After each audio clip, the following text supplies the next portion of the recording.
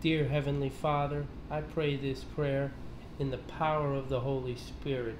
In the name of Jesus Christ, I bind and bring to no effect all division, discord, disunity, strife, anger, wrath, criticism, condemnation, pride, envy, jealousy, gossip, slander, complaining, lying, false teaching, false gifts, false manifestations, lying signs and wonders, poverty, fear of lack, fear, murmuring spirits, deceiving spirits, and spirits of Antichrist.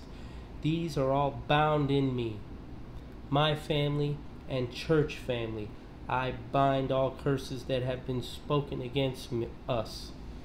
I bind the power of negative words and curses, and I bind and render useless all prayers not inspired by the Holy Spirit.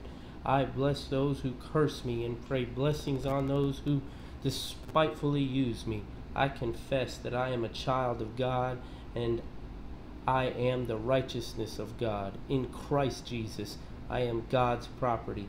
I confess the Holy Spirit guides and leads me. I do hear God's voice. As Jesus said in John chapter 10 verse 27, I can discern between what is righteous and wicked. I have authority over Satan and demons through Christ Jesus. I declare Satan under my feet. I bind Satan from my family, my mind, my body, my home, my church, and my finances. I confess I am healed and whole. I flourish. I am stable, fruitful, full of peace, patience, and love. Whatever I set my hands to shall prosper, for God supplies my every need. God, I pray for the ministries you have for me to be revealed and matured. Anoint me for all you have called me to do for you. I call forth divine appointments, open doors of opportunity, God-ordained encounters, ministry opportunities, and ministry positions. I will use my life and God-given abilities for your glory and honor, O Lord. I claim a fence of protection around myself, my fiancée Eileen Dukakis, and her children.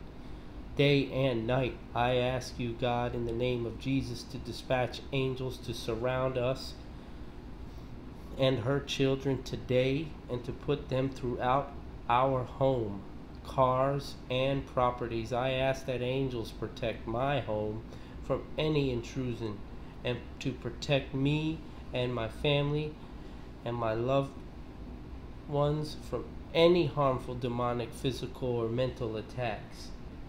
And lastly, I declare by faith that revival is sweeping through me and my family, my church family, and nation. I will allow it to bring about the necessary changes in me.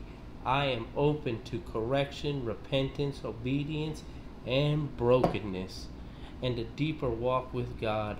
I deeply desire a more powerful prayer life and a greater intimacy with the Lord, and a burden for the lost.